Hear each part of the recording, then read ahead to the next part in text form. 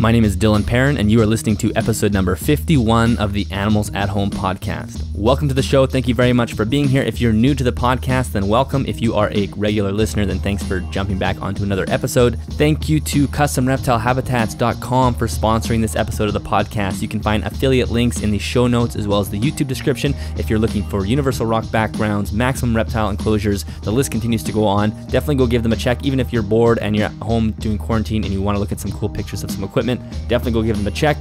And reminder, Animals at Home is a proud supporter of the Amazon Rainforest Conservancy, or ARC. So if you do want to support them, I would love if you did. You can find links all over my website as well as in the show notes. And if you do end up buying an Animals at Home t-shirt or sweater, $5 does automatically get donated to them. That goes to protecting sections of the Peruvian Amazon rainforest in the Tambopata region. On today's episode of the podcast, I am joined by a very special guest. Today, I'm speaking with Dr. Sergio Balaguera-Reina, who is a conservation biologist out of Colombia. Sergio is a brilliant scientist who received his PhD from Texas Tech studying the population ecology of the American crocodile. I really enjoyed this conversation, and I just want to set the scene here before we hit play on this episode. In 1955, a very prolific zoologist by the name of Fred Medem traveled to a very remote river called the Apaporis River, or the Rio Apaporis, in a very remote section of the Colombian wilderness. While he was on his expedition, he described a very unique looking species, or what he thought at the time to be a subspecies of the Spectacled Caiman. This specific caiman had some strange jaw features, very long, elongated snout, as well as an interesting yellowish coloration. Unfortunately, soon after that, Colombia's political climate began to deteriorate. A war broke out between the Colombian government and FARC, which is the Revolutionary Armed Forces of Colombia. With guerrilla warfare rife through sections of the country, it became virtually impossible for researchers to make their way to the Rio Apaporis, or the Apaporis River, to study the specimens that Medem had originally described in his expedition. This created a 60-year gap in information in the scientific literature on this specific species. Fortunately, in 2016, a peace agreement was formed between the Colombian government and the Revolutionary Armed Forces of Colombia, meaning that area was now open for people to travel safely. Of course, Sergio immediately took the opportunity to start planning an expedition to the Apaporis River to confirm Medem's original sightings. So in this episode of the podcast, Sergio walks us through the expedition, what they found, the type of animals they were looking at, the research that's being done. We discuss whether or not the Apaporis caiman is actually a subspecies of spectacled caiman, or is it its own species, or something else entirely. Very, very interesting conversation. And we also discuss the TV show Extinct or Alive with Forrest Gallant, who in December of 2019 claimed that they rediscovered this species, claiming it was extinct, and now it has been found. And we discuss if Sergio had any say in that, or was he part of that process? And I'll talk more about that at the end of the podcast, because I actually have a lot to say in regards to that. But for now, let's listen to Sergio tell us the entire story. Well, Sergio, welcome to the show. I really appreciate you taking the time. I know you're really crazy busy in Colombia right now, so thank you for being here. Thank you for having me, Dyllon. We were trying to have this meeting, for a long time. So I'm glad that we finally just found the time to do it. Yes, yeah, no, it's excellent. And, a big pillar of my show is promoting conservation. A huge segment of the audience are reptile keepers, and I'm constantly trying to push the idea of conservation and get people to start thinking of conservation in a different way. Even if they own, one animal, they should start looking at maybe the natural habitat of where that animal comes from, and if there's anything they can do to help that area. And conversations with people like yourself really spark that fire. And so I'm really looking forward to getting into your work, and you have some really fascinating stuff. But before we do that, let's rewind the clock back to when you were a child growing up. Did you have this passion for animals, or do you remember when it kind of started? Well, I can say that my passion was about science, since I was little. I all the time was looking forward to know things, I was really curious. And as I was just growing up, all this passion was just taking a direction for nature. When I just jumped to the university to get my bachelor, I got my bachelor in marine biology. So I started working on that, and I started playing with different groups. So I work with fish, with mammals, with many groups. And at the end, I just found the target. I just I got into the reptiles and I started looking these weird animals and just love it. So I started saying like, okay, I want to do my science with these animals as my roles. So that's how everything starts.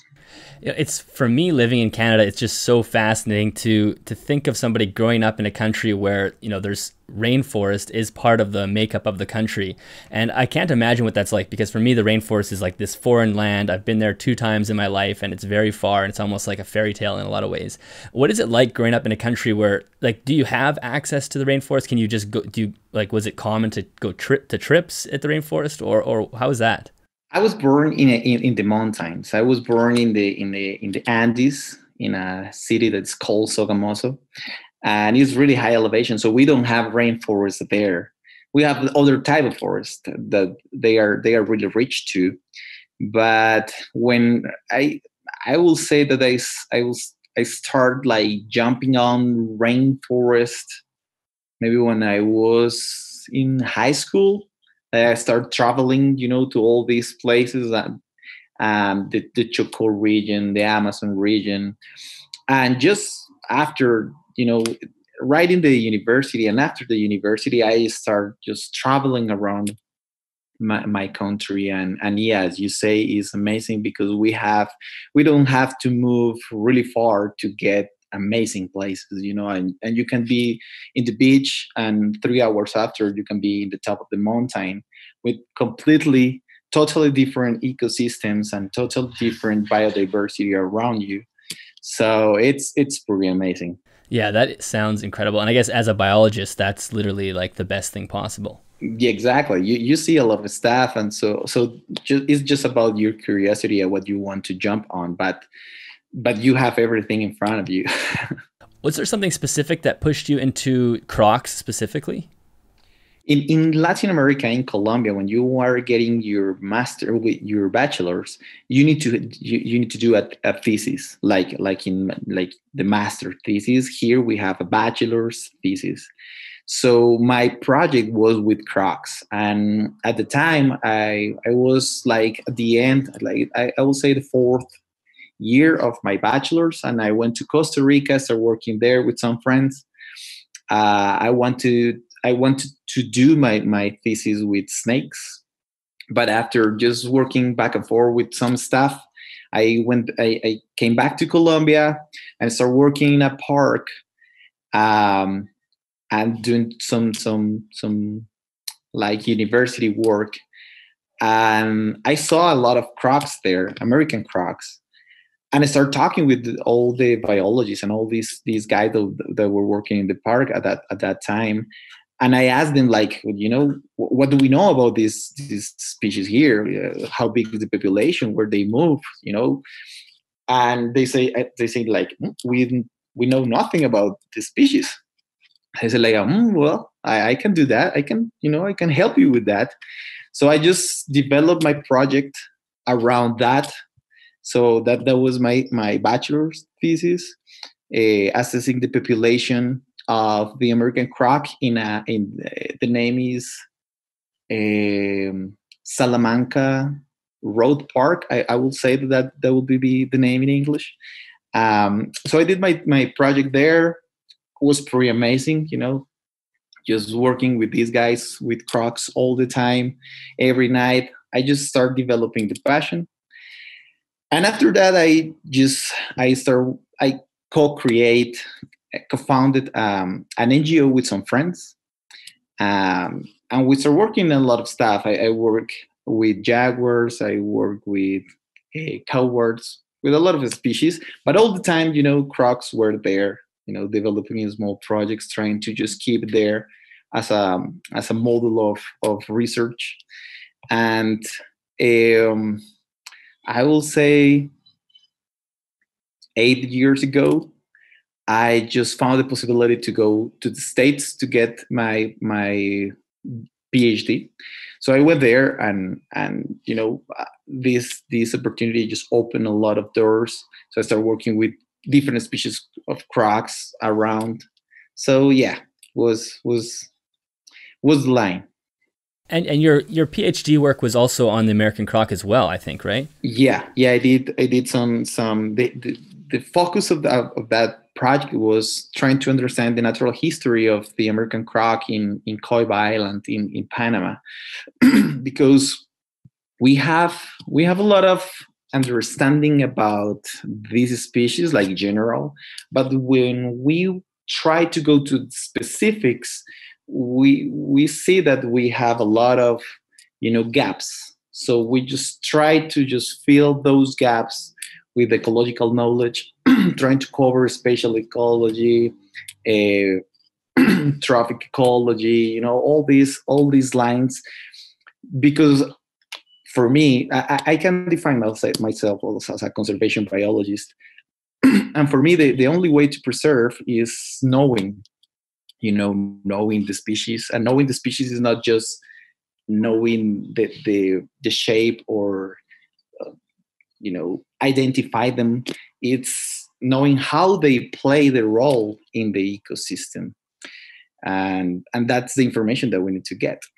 It's the big picture thing, and it's amazing how many gaps there are in our scientific literature when you start going to a specific species. There's lots of work to be done in a lot of ways, which is a good thing for people that are going into biology now. And Exactly. Actually, your entire defense is on YouTube, and I watched it. It was I think, I don't know if it was your I think you just search your name, it just shows up on YouTube, and you can kind of watch what I assume is a truncated version of your American croc work for your PhD. And it's amazing how in depth you can go on a single species. Yeah, so like an area of a single species even. Exactly. I think that the important part here is trying to get a lot of specifics that so you can just give that information to the public, to the decision takers, sorry, and they can just develop all the policy over this information. I think that you can have sound conservation just when you start to understand what is going on there. For me, one of the big issues right now about conservation is like people try to see it just one side of the picture. It's like, I love animals, so I just want to protect everything, or I want to use animals, so I just want to use everything. And now we need to just integrate everything, and the only way to do that is just getting all this information. Understanding the role of the species is not just having American crocs there. Is understanding what's the role on the ecosystem. What happened in the ecosystem when you take this species off? Yeah, exactly. And that's one thing that we found over history is when you remove a single species, it has just these super dramatic effects on the ecology. Something that a lot of times you wouldn't even predict, and then you pull them out and go, wow, that all of a sudden the grass stopped growing or something.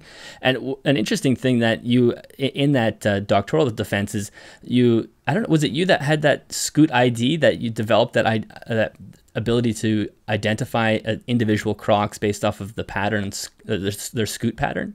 Yes, that was like an aside project, because we were doing some capture to do some population analysis, and I start collecting crocs since when I did my bachelor's here in Colombia. But at that time in Coiba, we had access to a lot of crocs. That place has many American crocs, so I start seeing that the scutellation, the position of these scutes on the dorsal area of these species was really irregular, was really, dispersed, was weird. And I was talking with some researchers, and they say like, well, it's variable, but it's not that variable. So I said, well, we need to just document it. We need to understand how variable that thing could be. So like one side project of the PhD was trying to understand the variation of that scutellation.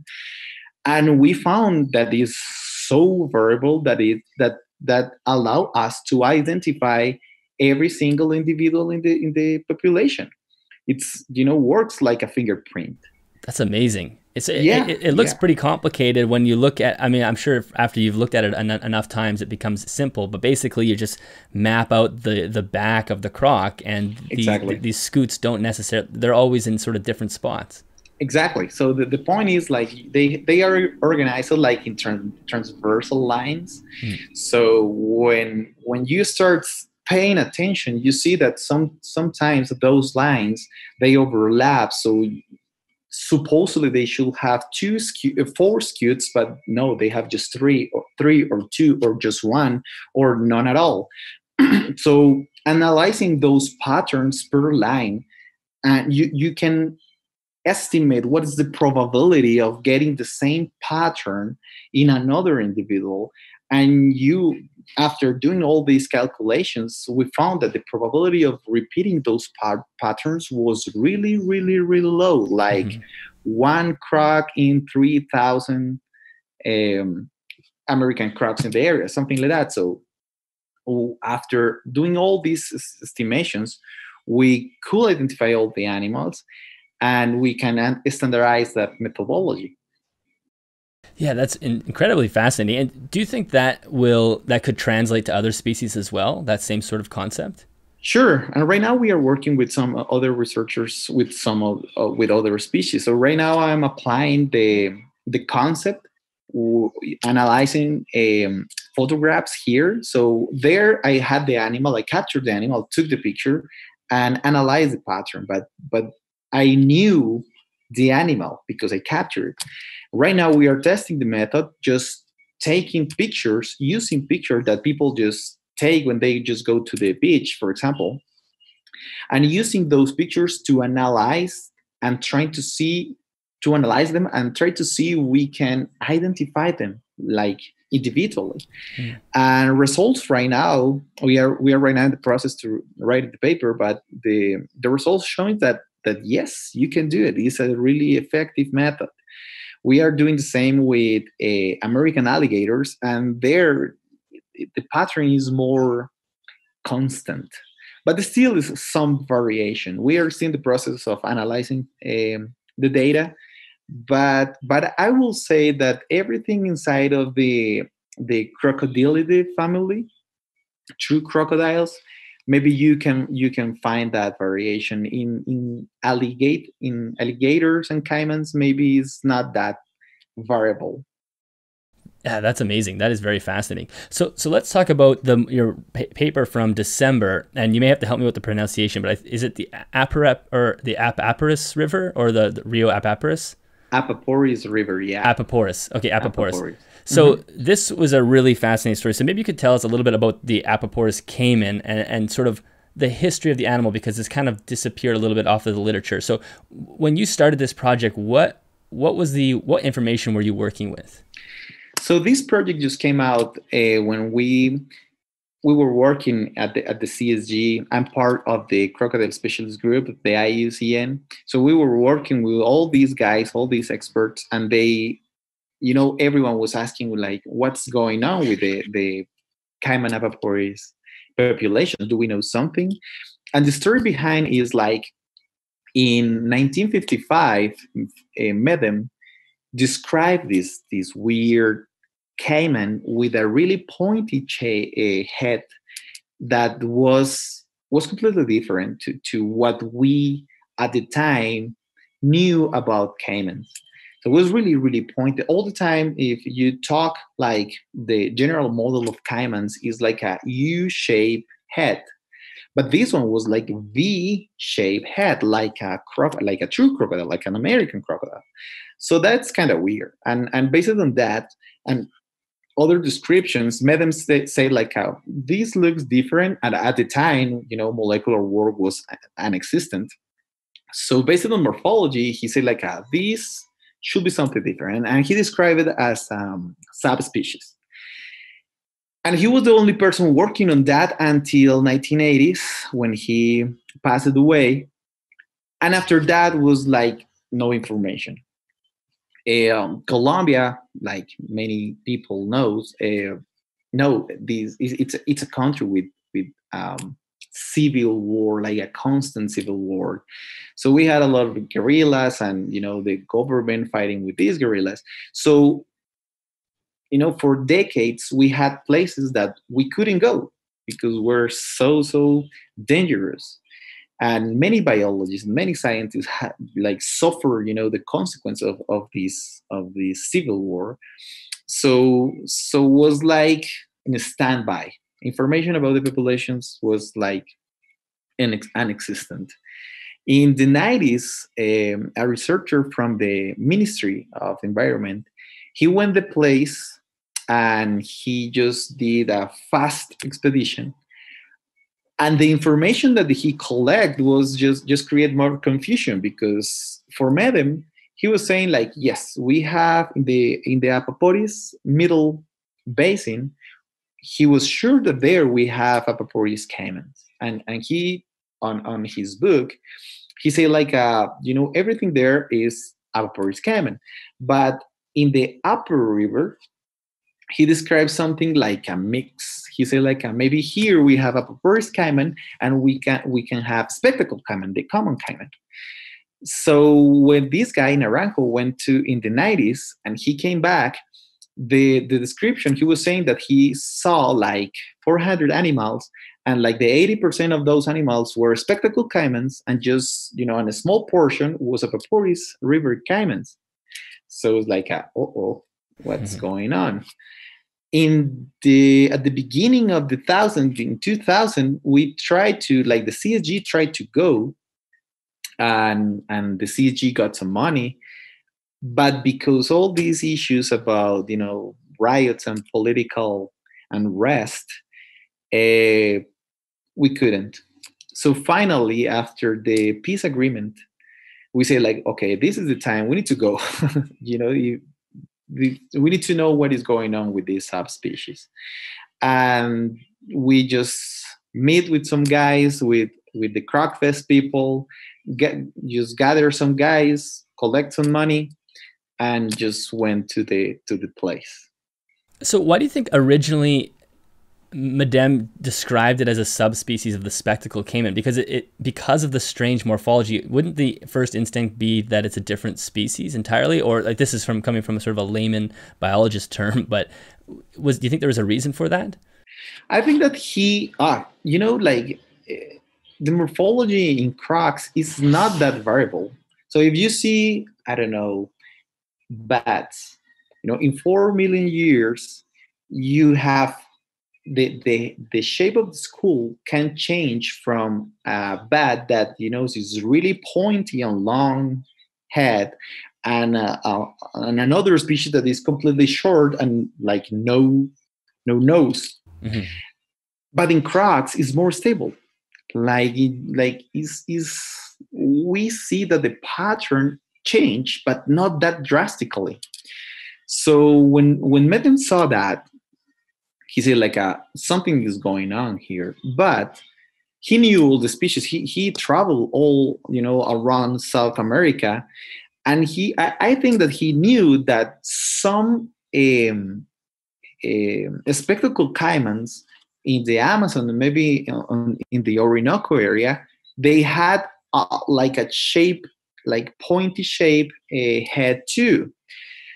But this Apaporis Caiman was like really bizarre, like really, really different. So I think that that's the reason why he didn't jump to describe a new species. He said like, something is going on here. Maybe the isolation that the individuals, the population that we have at the Apaporis River is enough to just start creating these differences. However, we need to do more studies to understand if they are completely isolated, so we can call this a species, or maybe they are still in contact. So I think that was the reason why he just described it as a subspecies and not like a species. That makes sense. And he also described the unusual color as well, right? In those original findings? Yeah, they are already yellow in the Apaporis Caiman. They have these vermilion dots, and they have like orange dots on the neck. Yeah, it's weird. Yeah, it's such a strange... So before you guys went on the expedition, what was the status of it? Was it just like, we've heard there's records of it, it hasn't been confirmed, and it wasn't extinct or anything, it was just up in the air basically? Exactly. No, we never thought that the subspecies was extinct. Mhm. We knew that the species, it's an spectacled caiman. That species is so resilient. That we knew that the species should be there. We didn't know at the time if the species was threatened or not, because that area is just indigenous communities. So we didn't know if they were using it, how high was the pressure. So we wanted to know, but the status was like data deficient. We don't know. So that's kind of exciting though. Hey, you have this kind of blank slate and you're just going on basically a pure adventure at that point. Exactly. And to get to the place is really difficult. So yeah, that was a journey for sure. So tell me about the expedition. So how did you guys get there, and how long were you out in the field, and kind of what type of work were you doing out there? So the first trip, that was in December 2018. We I so I'm living right now in Ibagué, that is right in the middle of the country. So I took a bus to Bogota. There I took a flight to Mitu, that the department is called Vaupés, that is just top, like upper Amazon. And there I pay a charter, that charter literally just take you from Mitu and drop you in the middle of the forest, right in the Apaporis River, and they just fly away. They just leave you.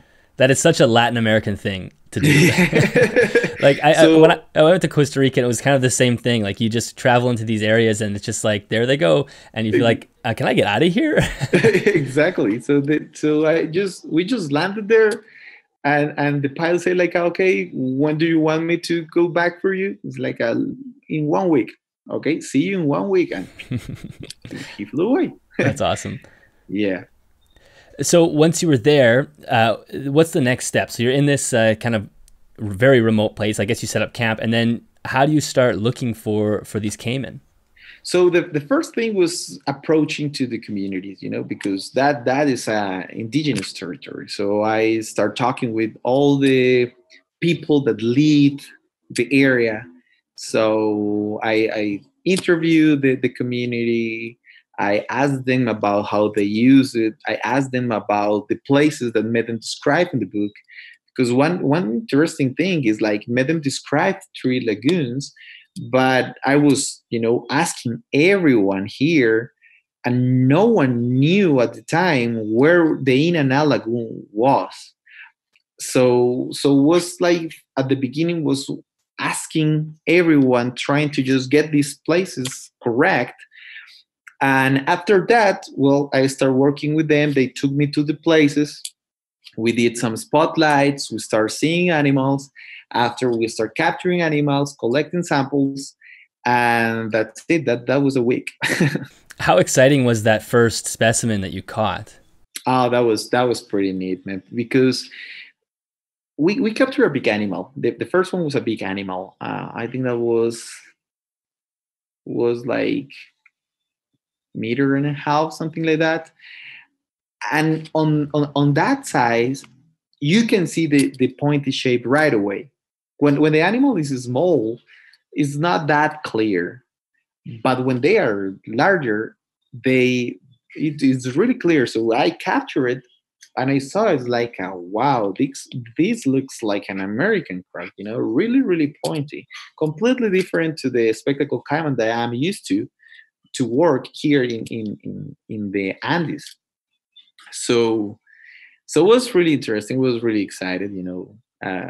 I've been reading Medem for 20 years, and it feels good to just go back to the place where he described his subspecies, and he was all the time talking about this area. So it was really cool. Yeah, that's the part that I found the most fascinating, was that you can take this work that was done in 1955, and then you have this basically 60-year gap, and then you can go back to those areas, and there they are. They're still there.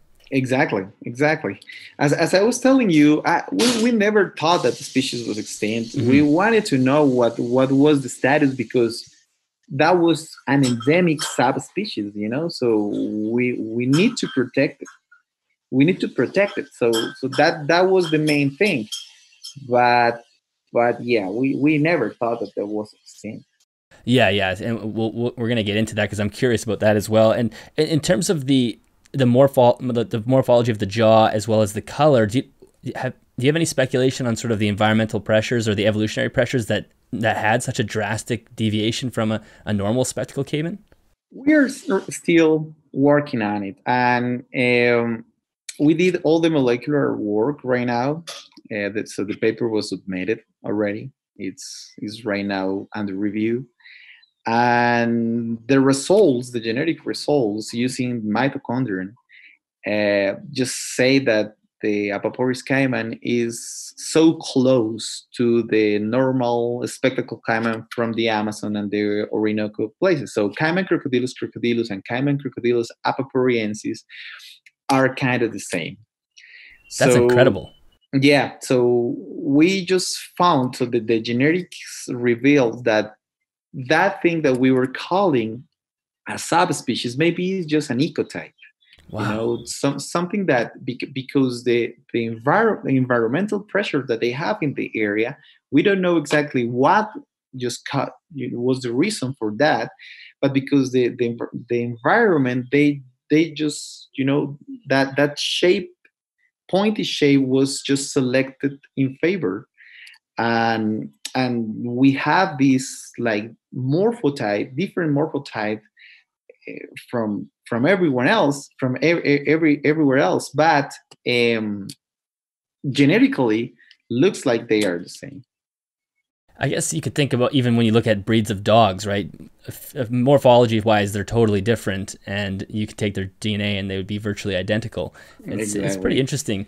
And I know that you also mentioned in the paper that there was a potential specimen of the Apaporis caiman I think a zoo in Cincinnati. Was that, could you ever confirm that, or was that just kind of a rumor?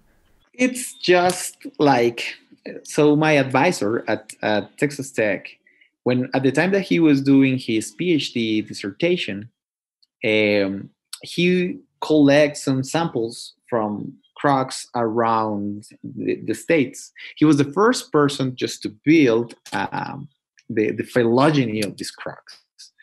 Um, and he got, when we started working with this Apaporis Caiman, and I showed him some pictures, he all the time was telling me, like, that animal from Cincinnati was something like you are showing me right now.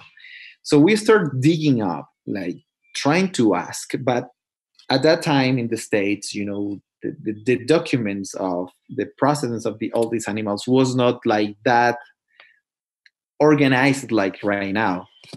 So we don't know for sure from where the animal come from, but we knew that that shape of the head just matched with something from the Orinoco, Amazon, Colombian area. Interesting. So yeah, so we just and the result, the genetic result that you did at the time, just point this animal like something different to everything else. Got it. So that's why we were thinking that that was an Apaporis caiman, but we are not certain about that. So at the end of the day, did you go? Was it two expeditions you went down, or did you just go once? No, I went 4 times. Oh, four times. So at the end, Mhm. how many specimens was it total that you found? Well, individuals. In the first count in December, we got like 100, over 100. In the second one, we got like a similar number. In April, we got like, no, in April we got more animals, like around 200. And in June we got nothing, because the Amazon just completely flowed on that area, so we saw no animal there. And we went back in November, and around 100, something like that. Right now, I'm analyzing that data to do some population ecology analysis, and used to submit that paper too. But the population is not threatened at all.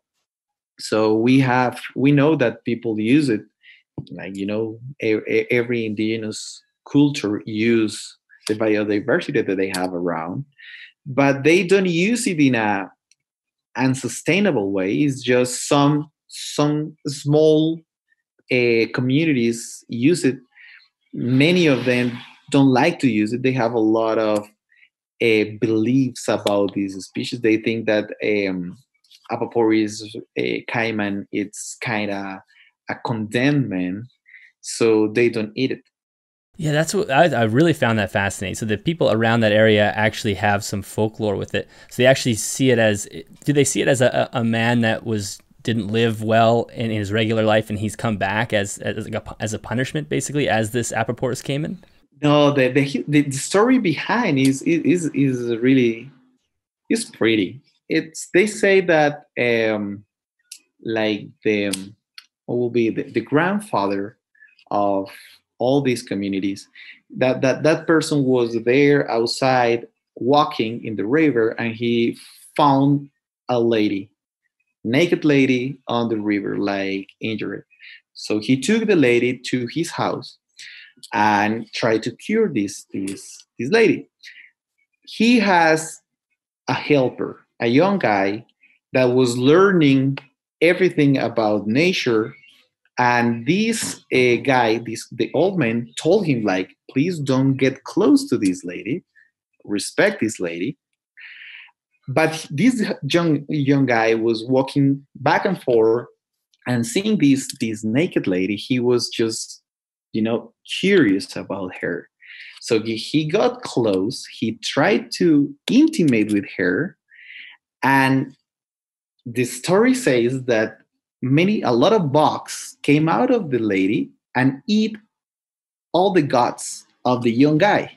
Wow. So when the elder came to the room, he said, like, oh, what did you do, man? And he tried to save him. So he took some leaves from palms, and with that, he just saw, the stomach of this young guy, and just put it in the water. And that was the first Apaporis Caiman. Wow. That is such a detailed story. That really shows how much information you can get from the indigenous people of that area, right? Yeah, that's incredible. And they are really close. They are really close with all these species. That's why you need to work close with them, because we are not from there. Mm-hmm. We know nothing about there. Well, we know science, but they have the knowledge about their surroundings. So it's like, it's like a fool, acting like a fool. You just go there and try to think that you know everything. Mm-hmm. Yeah, you need to access that or tap into that knowledge and it's deep knowledge that goes back hundreds and hundreds of years, right? It's exactly. Been there. And I know that they actually eat other species of caiman, but they seem to stay away from the Apaporis caiman. Yeah, they love eating Palesuchus, but the Apaporis, they don't like it. Interesting. Yeah, it's very, very cool. So, of course, many people have heard of the Apaporis Caiman through Animal Planet's thing last year, where Forrest Gallant, it's an extinct or alive show that they found an Apaporis Caiman and found out that it wasn't extinct. And it was one of those, I think, media things. And I really wanted to know, because you were on the team and it's your paper that rediscovered the species, even though, like you said, it was never classified as extinct. Did you have any say in that Animal Planet thing at all, or did they contact you, or how did that work? Well, when we did the Croc Fest in the States, Forrest just emailed us and tried to contact, to try to offer like his help to do this expedition. So we started talking. We are really open to. So we were start talking, and Is this before the first expedition? This was before, yeah. Was right after the Croc Fest. So we started talking with him, email back and forth, and the idea was like we were planning to go to together to the place to the Apaporis River.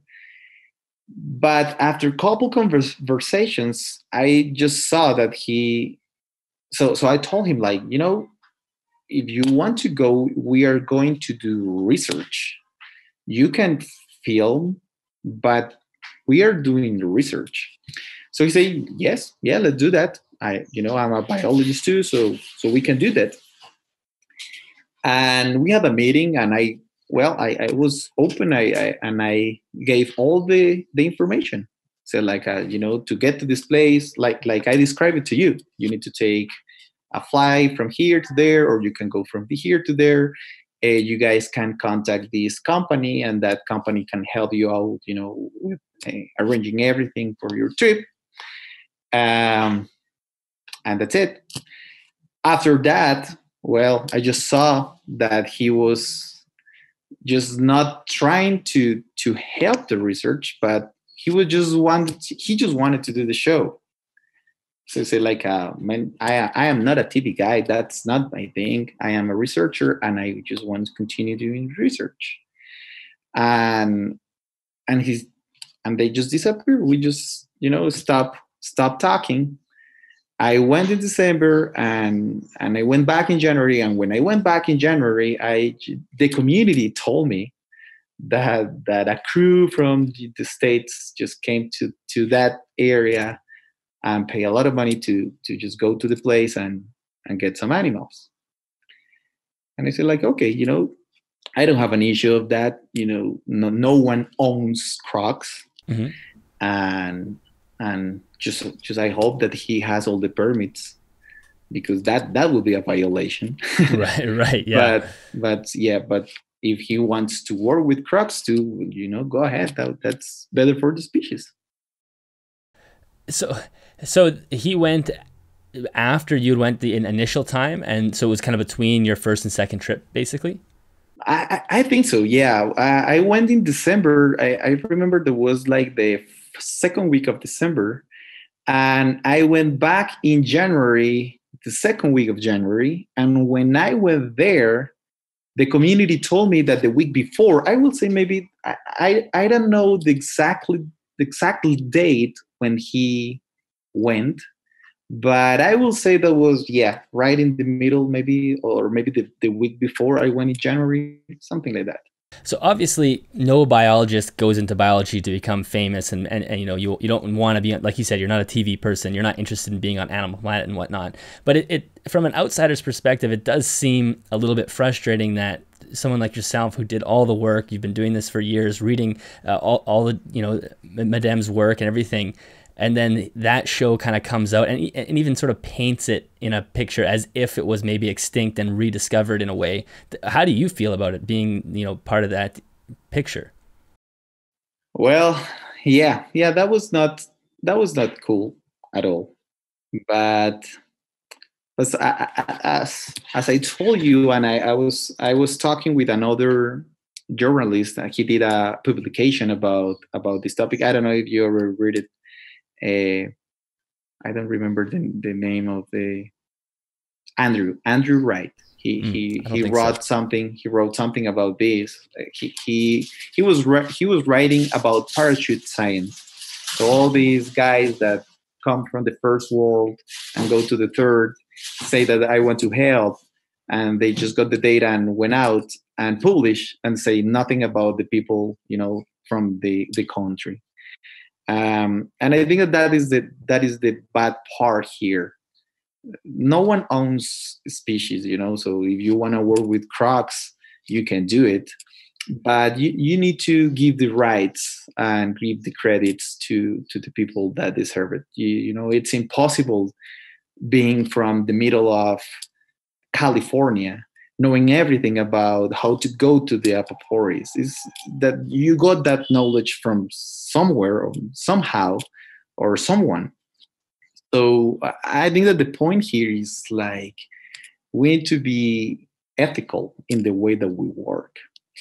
It's not about who did it first, it's about how you did, how you work. And I think that that's the difference between people that do science and people that just want to use science to be famous. Yes. Yeah, it is definitely, yeah, like you said, no one owns the world. We all, as a scientific community, everybody wants to help everybody because everybody benefits when more discoveries are made and more information is added to that, the knowledge base. But that parachute science is a really interesting term. I've never heard that term before, and that's sort of exactly what it seems like. It just sort of popped in and took the credit for it. And yeah, I will send to you the link. It's a really nice article. Yeah, I would definitely like to read that because it's a little bit weird. And I mean, I've seen a few of his interviews on Rogan, and yeah, he's a TV guy. Like, he's a host. That's his job, and it would have been nice to at least throw credit to the people who helped him get there. Exactly. It's everyone fits in one type of job, and maybe this one fits for him really well.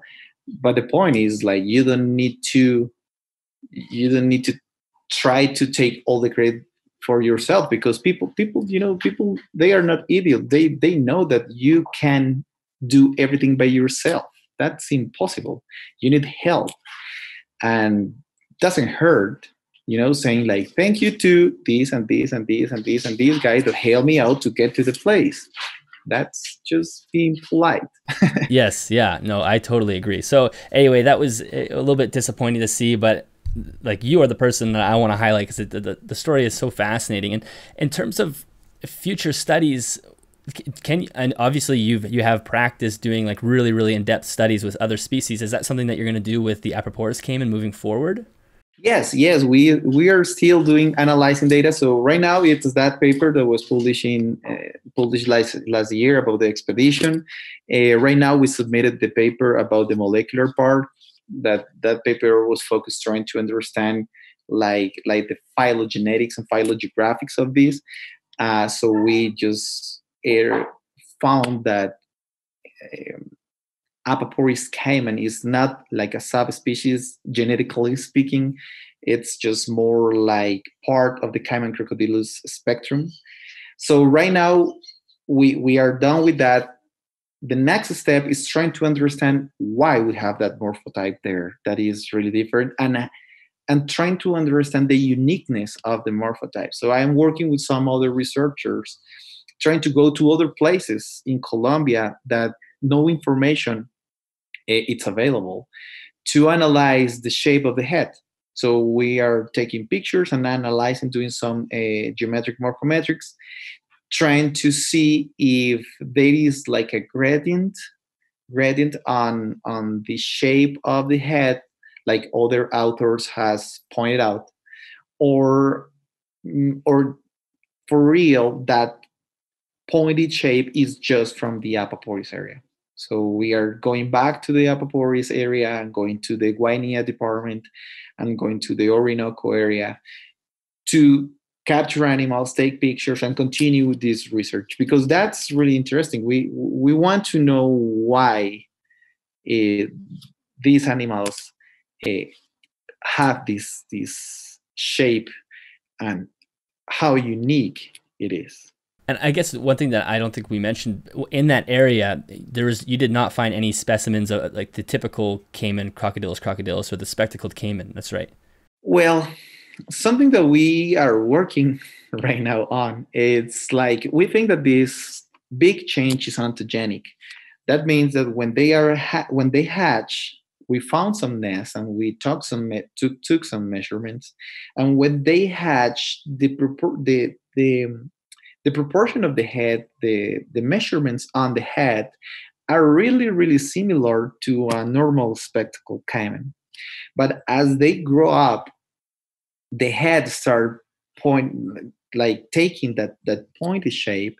And right now, like with these like preliminary results, we found that animals with a head over 5 centimeters will start showing that clearly, that pattern, that pointy shape a head that Medem described. But animals with a head smaller than 10 centimeters, the total length of the head, um, it's more like in the gray area. It's difficult to separate it from the common spectacled caiman, and I think that's my hypothesis. That's why this researcher in the 90s found so many spectacled caimans, because generally when you are out trying to catch um, crocs, you see the small ones. The larger ones are really scaring, and they just hide up really well.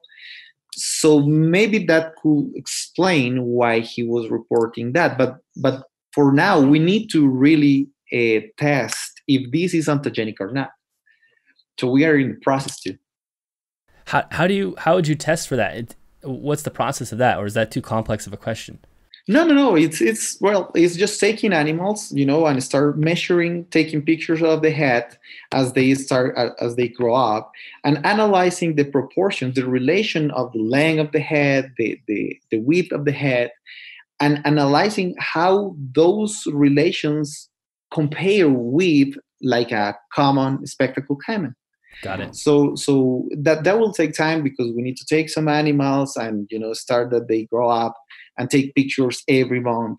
But that will allow us to understand what's going on. So if for sure it's different since they hatch, or when they hatch, it's kind of the same, and after they grow up, the head change.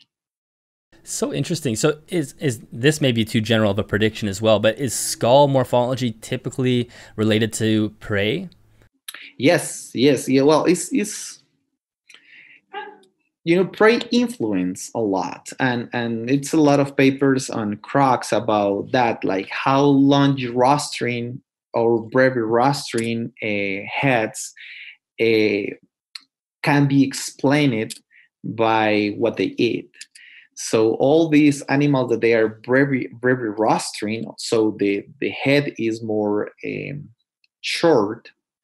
They generally eat things that they are more hard to break, and these animals that they have a brevirostring head, more a longer head, they generally eat things that are more fast and more easy to more fleshy.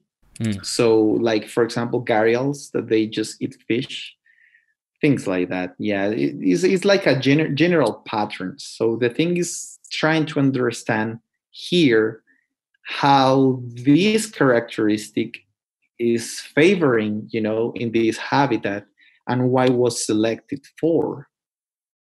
Very interesting. It's such a bizarre creature. And in terms of the color, is there anything in the environment that gives you an idea of where that color may have developed through? Is the river a certain color? Like, is the mud or something different? Yeah, we think that this is because the minerals that the river has. Those rivers are full of minerals. Those rivers are full of gold. So we think that is because the composition of the river, that these animals just develop that like variation in color. So they are still green, but they look yellow, like more yellow than the normal spectacled caiman. Is it there's scales that are getting stained, or are they actually eventually kind of, as they mature, their scalation sort of goes into that yellow, or that's still up in the air? That's up in the air. We need to start looking into it, but I will say that is just because what they eat. So they will start accumulating minerals, and the first place where we accumulate those minerals are all these osteological structures, and you can see that pretty well on the osteoderms. Right, that makes sense. So we'll start wrapping up here. In terms of kind of moving away from that, I was curious about your opinion on the private sector keeping crocodilians in general, because this seems to be coming, I don't know if it's more popular, but I see it often, and I always wonder, like, a lot of times these are really big animals and they're very aggressive animals, and a lot of people shouldn't keep them. But from your point of view, what do you think about that? Well, I think that, if people want to keep animals, I think that is fine, but we need to educate them in order to avoid issues. So if you are keeping an animal, it's because you love those species, because you wanted to have it and see it every day. So that means that you take care of the species, but also the meaning of that species, what the crocodile represents. And the issue here is, like, because it's trendy, so everyone is getting a croc in Christmas, and next Christmas, the croc is too big, so they just throw it in the sewer. Mm-hmm. And we know that has terrible. It's really bad for ecosystems. If you do that in New York, well, the animal will die in winter. But if you do that in Florida, well, that's why we have there right now pythons, and we have spectacled caimans, and we have dwarf caimans, and we have a lot of stuff there that should not be there, and it's because of the trait. So I think that the trait is not the problem. The problem is that people are not educated enough to care about what they are doing. I think that just the point is just trying to just dig more and put more pressure on education in this topic. Yeah, that makes sense. And there's also some really good private keepers that are doing some really cool conservation work as well, with some captive breeding and whatnot. And it is, you're right, it is kind of a trendy thing. And one thing is typically these animals have an incredibly long lifespan, like ridiculously long. So if you're getting it as a pet, you have to kind of plan for that. I don't know, like 40, 50 years or more. Exactly. So if you're into it and you know that you can do it, and you will just offer the conditions to have the animal, in good conditions, and you will not just get rid of the animal the first time that the animal do something, well, you are a good person to keep an animal. So I think that the problem is not. I don't think that the regulation is the issue right now. The issue is education. We need to educate the community so they are more responsible with what they have. I completely agree. I think that is a great way to wrap up. So Sergio, thank you very much. This is a fascinating story. I know people will find this totally amazing, because it's just one of those things that's an adventure and a mystery at the same time. So I'm super looking forward to your future work as well with the Apaporis Caiman and whatever else you end up doing. Is there a place where you can send people to just kind of stay up to date with what you're up to? Well, firstly, thank you for the invitation, man. I really had a really good time talking with you. Yes, I have the webpage of my lab, the University of Ibagué. So if you just type Balaguera-Reina lab in Google, you will find it. And there, right now, is not really updated, but I will update the webpage. And there you can find all the research that we are doing in the lab and projects, future projects. So just if you just want to know what I'm doing, you go to the webpage. Awesome. All right. Well, thank you very much, Sergio. This was a pleasure. Thank you, DILLON. All right, that is the end of that episode. Sergio, thank you so much for giving me an hour of your time. You are up to some seriously fascinating work. I know the listeners will have enjoyed that conversation as well. I will eagerly be waiting for your next publication to come out. And for the listeners, everything we discussed in the episode will be in the show notes. I highly recommend going to read that article that Sergio mentioned on parachute science, written by Andrew White. Really, really fascinating. I'm going to talk about that more in a second as well. And then I do have links to Sergio's lab, as well as the YouTube link to his doctoral defense on the American crocodile, which was really fascinating as well. So definitely go check those out. So I did want to take a couple of minutes and discuss this extinct or alive saga that Sergio mentioned in the episode. And I want to take it kind of at a broader context. One of the things we hear all the time in our culture is that we are in the age of information. You constantly hear that. It's the information age. And personally, I don't think that's true at all. Although we do have access to ample and essentially infinite amounts of information, we aren't in the age of information. We are in the age of entertainment. And this story that Sergio has told us today in this podcast exemplifies that absolutely perfectly. As a general rule, our culture seems to gravitate towards more of an entertainment stimulus rather than an informative stimulus. And it's something that I bump up against all the time with the podcast, because I'm trying to provide information to people, or at least trying to highlight people who are incredibly brilliant and letting them talk and tell their story about the research that they've done or the work that they've done with certain animals. And of course, on YouTube is an entertainment platform. The videos that do really well, the ones that spike through the ceiling in terms of the analytics, are videos that are just pure sensationalism and entertainment. Not always, but a lot of the time. And a lot of times, it's actually not even, those types of videos are not providing good information, and sometimes it's even detrimental information. We talked about that last week about the pet tubers making these entertainment videos or entertaining videos, but often providing poor care advice for the animals. So it's this very strange moment in time where wow factor is way more important than true, honest, authentic information.